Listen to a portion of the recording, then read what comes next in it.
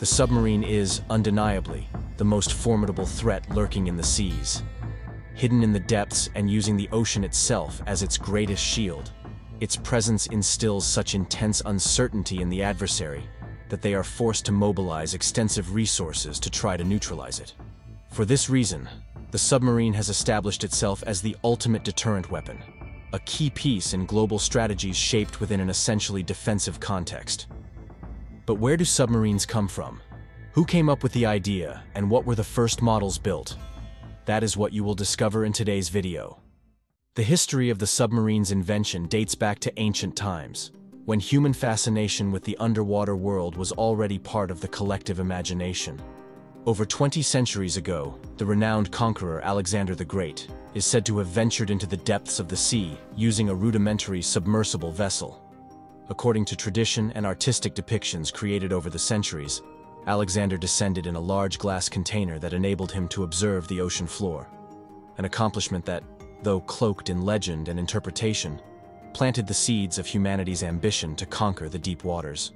During the Renaissance, one of history's greatest geniuses, Leonardo da Vinci, was also captivated by the idea of creating a vehicle that could move underwater.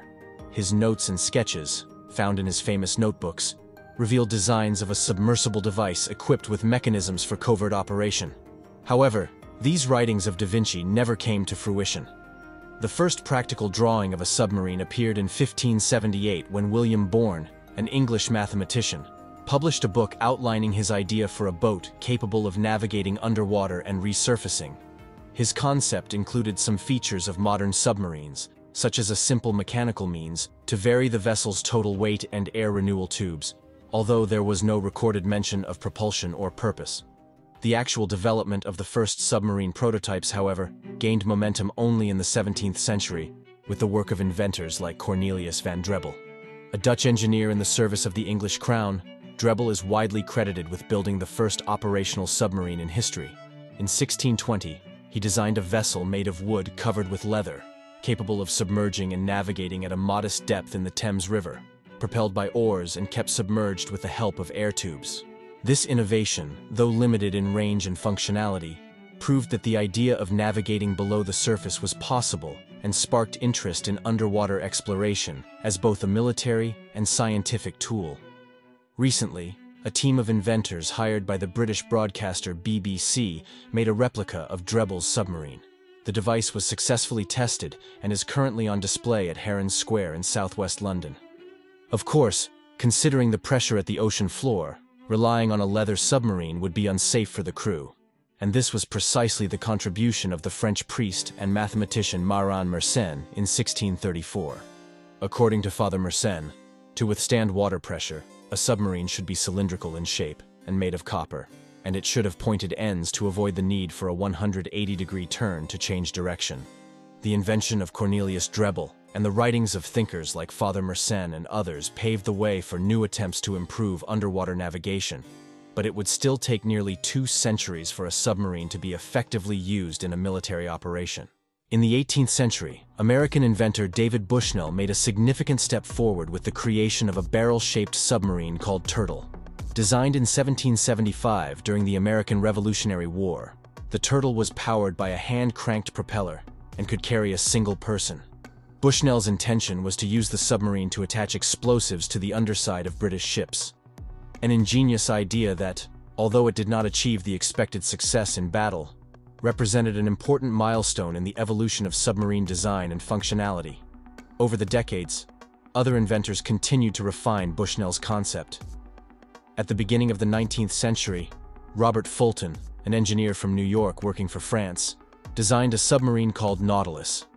Unlike its predecessors, the Nautilus featured significant technological advances, such as a sail-powered propulsion system when on the surface, and a hand-cranked propeller when submerged. Despite its effectiveness demonstrated in tests, the navies of the time remained skeptical about the strategic potential of the submarine, and Fulton's project was not adopted. But a few decades later, submarines began to attract military attention on a broader scale. During the American Civil War, the need for wartime innovations led to the construction of the H.L. Hunley, a Confederate submarine that made history as the first submersible vessel to successfully sink an enemy ship. In 1864, the Hunley used a spar torpedo to attack the frigate USS Housatonic, which sank following the explosion. However, the victory came at a high cost. The Hunley was also lost in the attack, sinking with its entire crew. This tragedy highlighted the technical and safety challenges involved in the use of submarines, but did not prevent further advancements. Over the years, the world witnessed a revolution in underwater engineering. Submarines powered by electric motors and internal combustion engines were developed, allowing for greater autonomy and efficiency of these machines. Inventors like Irish engineer John Philip Holland made decisive contributions to this evolution, introducing hybrid propulsion systems and reinforced hulls that could submerge to greater depths and operate for extended periods. If you're getting captivated by the history of submarines and want to dive even deeper into this fascinating universe, I have an amazing tip for you. In the video description, you'll find some of the best books about submarines ever published. These reads will enrich even more of what we're discussing here. And the best part? By purchasing any of these books, you'll also help me keep bringing more content to the channel. So, don't forget to check it out, and let's continue our journey to the bottom of the sea. The US Navy adopted Holland's designs, finally recognizing the strategic potential of submarines in naval operations. With the advent of the 20th century, the technology and strategic capabilities of submarines began to profoundly influence navies around the world. John Philip Holland, whose initial contributions were fundamental, saw his influence expand as his designs were adopted by military powers. In 1900, the US Navy commissioned the first modern submarine based on his specifications, called the USS Holland. Equipped with an internal combustion engine for surface navigation and an electric motor for submerged operations, it represented a new level of efficiency and innovation in naval engineering. In Europe, Germany was also investing heavily in the development of its submarine fleet. World War I became a proving ground for these innovations, and German submarines, known as U-boats, became a feared weapon. Using unconventional warfare tactics, the U-boats were used to attack enemy merchant and military ships, resulting in significant losses and directly impacting crucial supply routes. Germany's unrestricted submarine warfare campaign, which culminated in the sinking of the British ship Lusitania in 1915, generated international outcry and contributed to the United States' entry into the war. Despite the effectiveness of submarines as weapons of war, the technology still had serious limitations. Submarines of that era needed to surface frequently to recharge their batteries, making them vulnerable to attacks. Life on board was extremely difficult, with claustrophobic conditions and poor ventilation, making the physical and psychological endurance of the crew a crucial factor for mission success. The advancements did not cease, and the years between the two world wars were marked by continuous improvements in propulsion, sonar systems, and weaponry. With the outbreak of World War II, submarines took on an even more central role. Germany, once again, stood out with its feared U-boat fleets. They led the Battle of the Atlantic, a long and brutal campaign to cut off the Allies' supply lines. The development of new tactics and the introduction of technologies such as radar and encrypted communication codes, like the Enigma code, increased the lethality and effectiveness of the U-boats.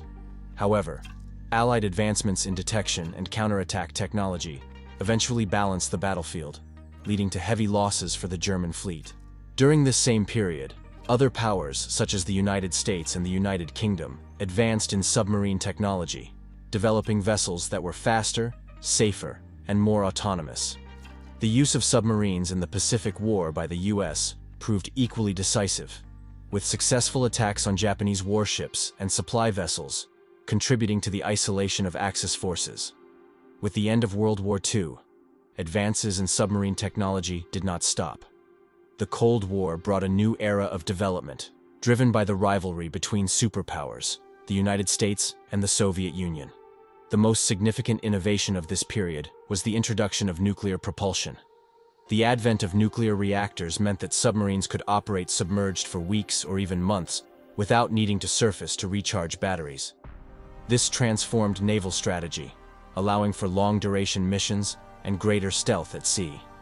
In 1954, the United States launched the USS Nautilus, the world's first nuclear-powered submarine. With a reactor that provided virtually unlimited fuel autonomy, the Nautilus symbolized a new era of underwater supremacy. Its ability to remain submerged for extended periods revolutionized military operations and paved the way for new classes of submarines with more sophisticated weaponry, including ballistic missiles. Nuclear submarines quickly became the backbone of the nuclear deterrence strategy of major powers. The introduction of ballistic missile submarines equipped with nuclear warheads consolidated the concept of the nuclear triad, which also included land-based missiles and strategic bombers. This diversification of platforms ensured that a devastating attack could be met with a decisive response, upholding the principle of mutually assured destruction. Ballistic missile submarines, such as the Ohio class of the United States and the Typhoon class of the Soviet Union, were true underwater fortresses, designed to patrol the ocean depths and remain out of detection range. Nevertheless, the arms race and political tensions of the Cold War were not limited to the military field. Technologies developed for military submarines were also applied to civilian and scientific models. Research submarines, such as the Alvin, were created to explore the oceans at depths never before reached. In 1966, Alvin made history by locating a lost hydrogen bomb in the Mediterranean Sea after an air accident, demonstrating the practical capability and strategic importance of submarines in operations beyond warfare. Over the following decades, advancements continued. Improvements in sonar systems, engine silencing, and stealth technology made submarines stealthier than ever. Today, modern submarines incorporate artificial intelligence, advanced navigation systems, and are an integral part of the navies of more than 40 countries. Cutting-edge models, such as the U.S. Virginia-class attack submarines and Russia's Borei-class nuclear submarines, reflect the state-of-the-art in terms of combat and operational capability. In addition, there are also the submarines for tourism. Many were shocked when one of them, the Titan, from the company OceanGate, suffered an implosion. The accident, which occurred in June 2023, claimed the lives of the 5 passengers on board. Still, few people know that since the 1980s, companies have been successfully offering submarine tours. The oldest of these is Atlantis Submarines, whose fleet operates in Hawaii, the Caribbean, and Guam. Sailing at depths of up to 40 meters, where sunlight still penetrates, the company's fleet has transported 11 million tourists since it was established in 1986. Now thank you for the company, and keep the suggestion of this other video here on the channel. I believe you will like it.